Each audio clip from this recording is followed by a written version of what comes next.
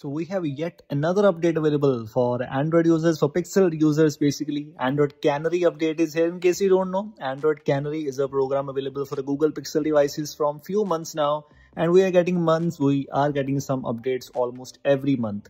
These are kind of unreleased previews, or you can say developer previews, which are not meant for daily use for everyone.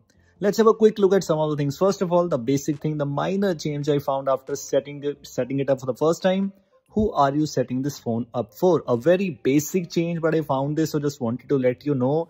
If we move on to some of the things, if we move on to wallpapers and style, and looking forward to that Pixel Themes app, which is the latest introduced app available in the November feature drop. Unfortunately, it's not present in this case. It's been some time I'm using it. Maybe after a few hours I'll get that, but for now it is not available if you install this thing right now. So some of the features which you get in November feature drop for the Pixel devices are not available in this case. If you are wondering about this CANARY update, which is a new thing, it does not have any major new changes at all. Some of the things which you might love with the new update, maybe even with the previous CANARY update, is regarding this new torch strength toggle, this style available there in the previous update also. Same goes with this one. One more thing which you will find is live effects. This is an app available in this case. After installing CANARY version, you'll find it.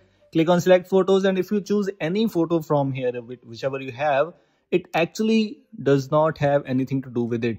It does not try anything. It do not give anything to you. No response, no reply.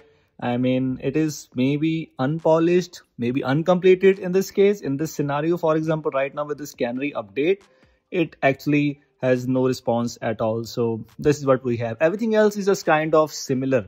We have a lot of actually privacy features, privacy changes available with the new updates of Android. With Android 16, a lot of things were introduced. If you see the scam detection feature, it was added in the previous update as far as I know, and it may be server side, but it is rolling out. Looks good. A lot of other features are there. But the major things, if you're looking forward with Android Canary update, unfortunately, with this new update, we have only minor UI changes, maybe some fixes, maybe focus on stability and so on.